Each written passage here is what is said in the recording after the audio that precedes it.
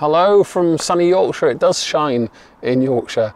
Now this week I worked with teachers in South West Wales and we revisited some of the material that we did together before the summer, and I'm pleased to report in some of the ideas shared by the teachers, one department has introduced brain breaks into their lessons. So let me just bring you down a little bit.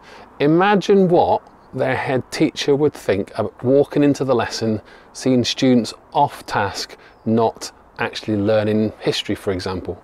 Well, you'll be pleased to know that there is now research in abundance to support that when we have a short break, it boosts our retention. So it helps us remember even more information. Actually, some new research, again, something that I'm really interested in, is actually short naps or sleeping actually helps the memory process. Now, you can't let kids sleep in class. So this research in the link in this video, learning is not just about absorbing information, it's about one, cognitive control. Now that means how the brain manages attention and actions, and two, your perception, how the brain constructs and processes all this information and connects it together.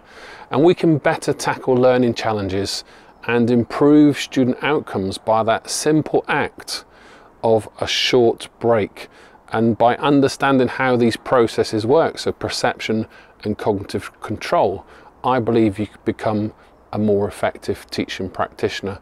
So in this research, yet again, during sleep, where we consolidate our memories, our emotions are processed and neural repairs, so all the neurons connecting together, where they're damaged, where misconceptions are formed, they repair themselves. And it's essential to help maintain a balanced and positive mental state. So the message for teachers, how can you introduce short brain breaks that, not necessarily to help kids fall asleep in class, but to help them control and perceive all that incredible information that you're sharing in your subjects and help them remember more information. So click the link in the video. It's open access, no headaches logging in, and I'll be back on Thursday. Hopefully this sunshine's going to last the rest of the week. Bye for now.